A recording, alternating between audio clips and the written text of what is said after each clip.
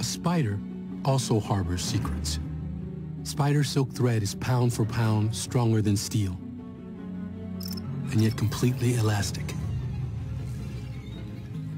Imagine what we might build if we could produce a synthetic version.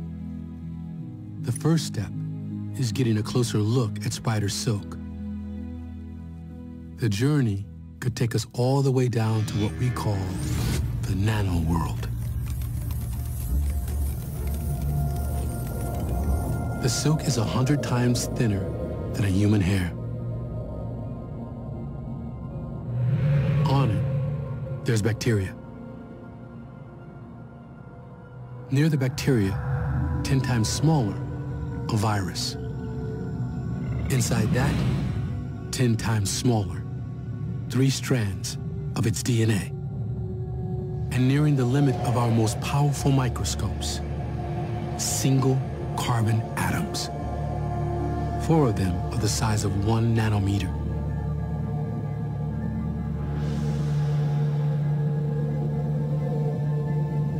Welcome to the nano world.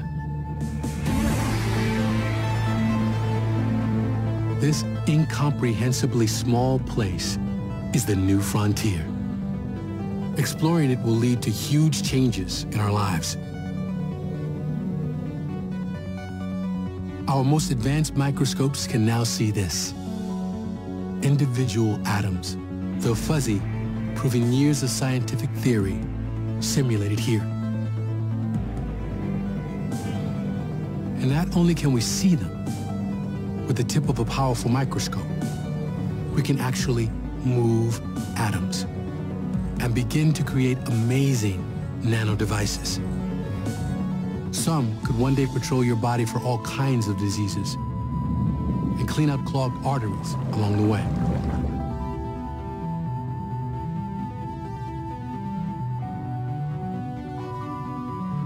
Tiny chemical machines of the future may even repair DNA.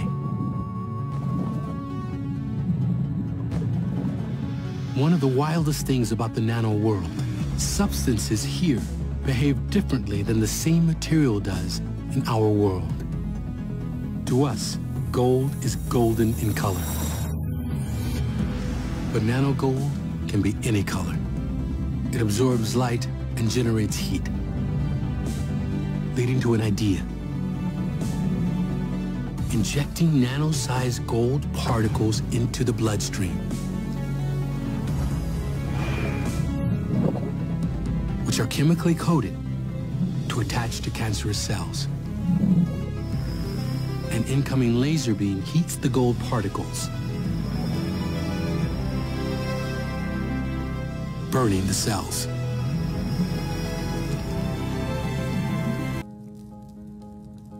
The same breakable stuff found in pencil lead. At the nanoscale, it has mind-boggling strength. With it, we've created the world's thinnest material, graphene, 1 carbon atom thick. It's harder than diamonds, but nearly as flexible as rubber. Turned into a roll, it's called a carbon nanotube, one of the strongest and lightest materials on Earth.